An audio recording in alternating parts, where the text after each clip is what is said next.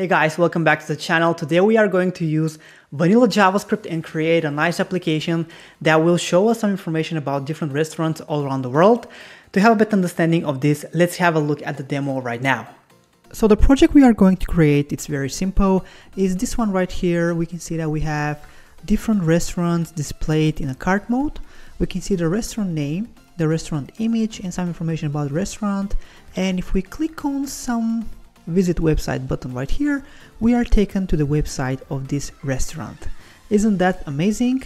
We will be creating this using vanilla JavaScript, HTML and CSS. I hope you like the demo. If this is your first time watching, my name is Yusman. I'm a self-taught web developer and I make tutorials about web development topics. And if that's something that you really like and you are interested in, I recommend you to subscribe to the channel and also hit the notification icon so that you don't miss any of my videos. Let's open VS Code right now and start creating this amazing project from scratch. Alright, so inside VS Code, we will create 3 files. First one will be index.html. The second one will be style.css, and the third one will be script.js. Inside the index file, we will type HTML and we will have our boilerplate. And here for the title, we will say restaurants, or maybe vanilla JS restaurants app. And here below, right before the closing body tag, we will include our script, which will be our script.js. And here also we will include our styling file, which is style.css. Okay, now after we have done this, inside the body we will create a div with the class name of container, which we will populate using JavaScript dynamically. And with that, our boilerplate, HTML boilerplate is ready. And right now I will import a couple of styles. I'll copy and paste them and you will have access to them in the description below of the video. So let me grab them quickly and I'll paste them right here. Again, you'll have access to those in the description below the video. And let me it's just the basic styling which we will use for this application. And once I paste them right here, I can open this with Live Server. So let's open this with Live Server, and that will appear right here inside the browser on a new tab. And the API we'll be using is this one right here, example-data.draftbit.com/restaurants, which gives us all the available restaurants coming from this API. So what I'm going to do, I'm going to copy this URL right here. And inside the script.js, first thing we're going to do is we're going to import the container. So this div with the class name of container that we created. So I'm going to say const container equals document query selector, and we will target this container. So I'm going to say dot container. Then after that we will do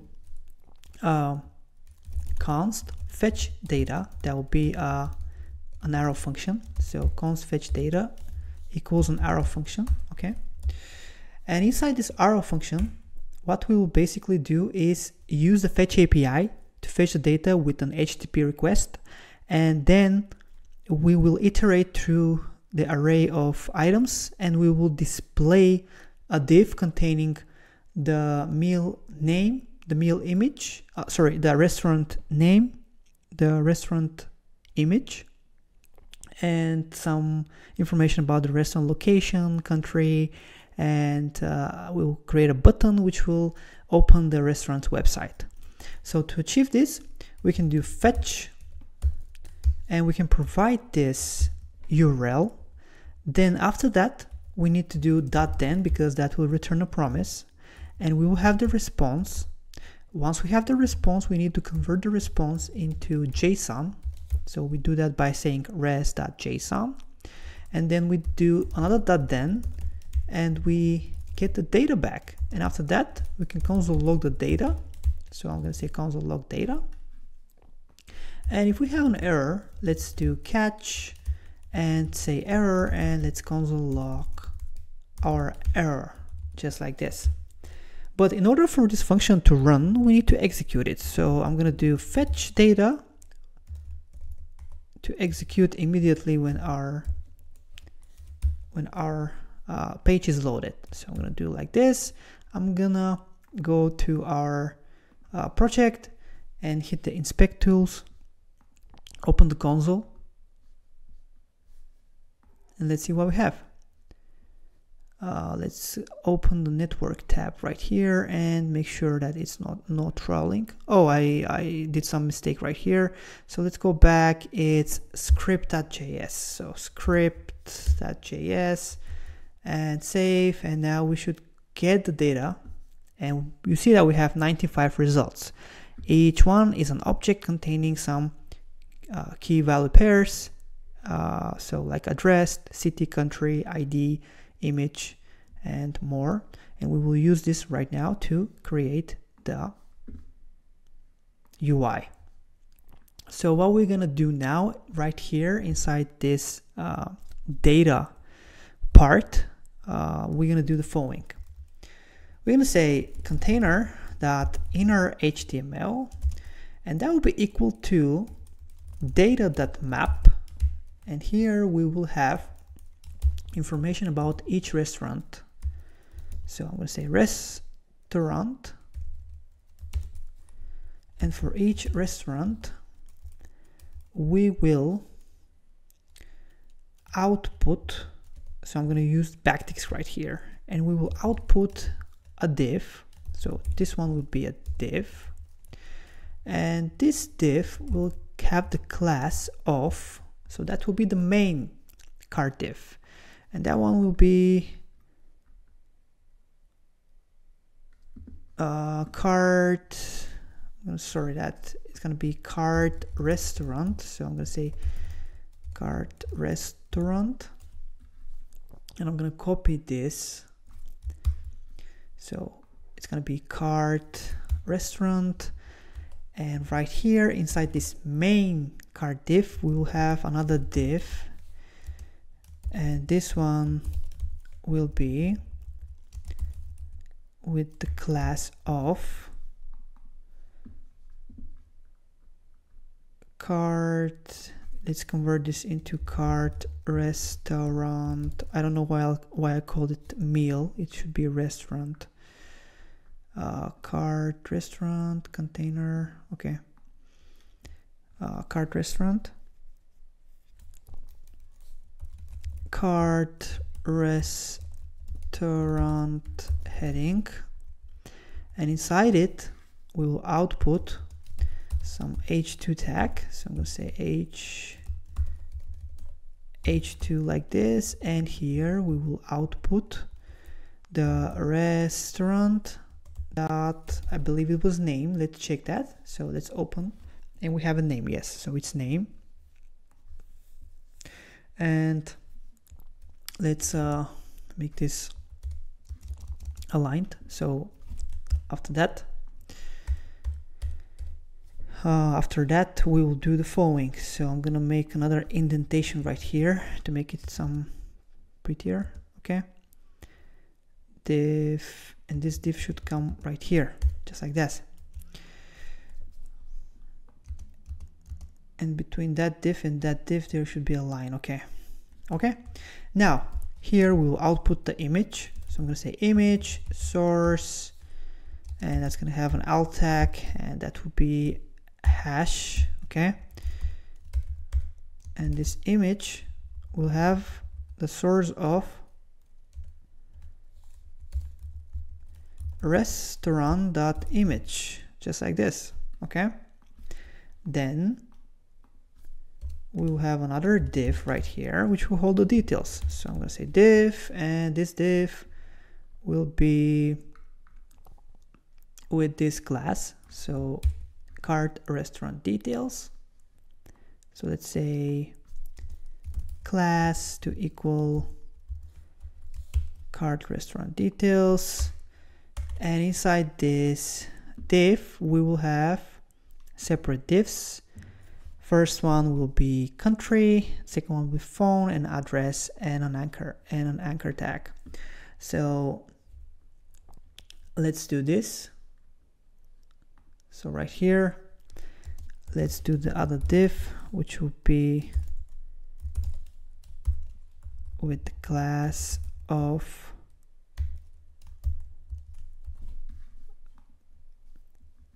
country. So I'm going to say country,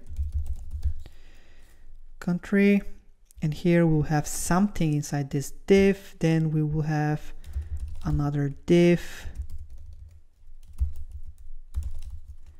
and this one will be with the class of phone, okay, and address. So another div with class name of address, and below this we will have a div,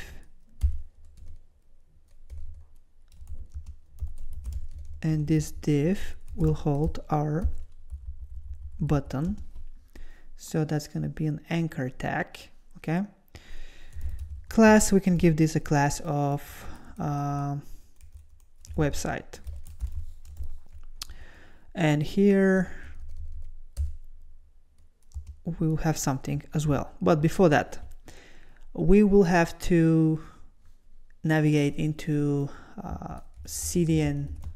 So it's a very nice website, cdnjs.com, and we will need to import our font awesome because we will be using font awesome 5 icons. So font awesome icons, and we can click here and we will get the icons from here. But before that, we need to copy this link tag right here, all right, and we need to paste it inside the index.html right below the linking style sheet code. So we have to paste it right here, and right now we can also, okay, we can also save this, and we can start importing some information right here. So for this one, for the country, what we will have a paragraph, and this paragraph, okay, will have a span, and this span will hold our icon. So we will search for country right here. So I'm going to say country, and we'll grab the first flag right here. So I'm going to copy, and I'm going to go back to VS Code and paste it right here between the opening and closing span tags. And here I'll say country, and that will be restaurant.country. So just like this, okay? Then we will do the same for, so basically I'm going to copy and paste, and same for the address. So paste, but we will just replace our icons. So let's grab another icon. Let's search for phone, and let's copy this one right here, go back and paste it where phone is. So here, instead of this icon with class name of FSFA country, we're gonna paste it for the phone, and we're gonna say phone, and that's gonna be restaurant.phone. I believe it was phone. Let's check. Was it phone? Yeah, it's phone. So come back, it's correct. And right here we can say address, and it should be address. All right, so we have address, and we're gonna search for home icon. So I'm gonna type home and grab the first one right here, come back and paste it right here.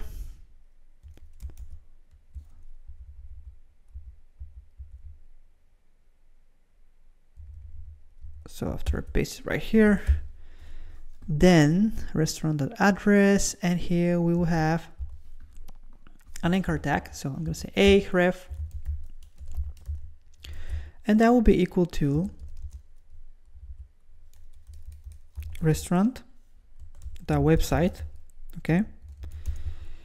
And here we'll say target to be blank. So I want it to open the website on a new tab when I hit this button. And let's close this anchor tag, and here let's say visit website, just like this. And after that, I think we are ready with the boilerplate. Let's save this script file and let's see what we have in the browser. So it's reloading right now, and we can see that we have created this amazing looking website, which is fetching some data from this API and displaying information about different restaurants all over the world. Okay, now we can see all the restaurants right here, and if I shrink this, we can see that it's also responsive. Look at this. Okay, you can play with it as well and make it prettier, but my focus was to teach you how to use the Fetch API and manipulate the DOM using JavaScript, and we achieved this using this functionality right here. If I click on a button right here, we can see that we are navigated. Oh, it is not. Why? Let's see why. Website.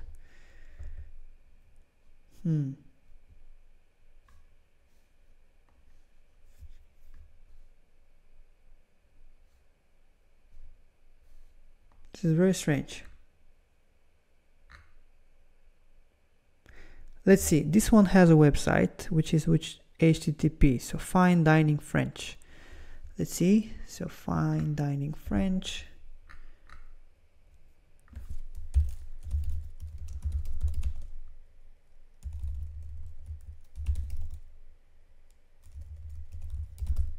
All right, let's see this one. Click, and we can see that it opened a website of this restaurant. That was it, guys. I hope you liked the video. Make sure you hit the notification bell if you have subscribed. Also, do not miss any of my videos. Thank you so much for watching, and I see you again in the future.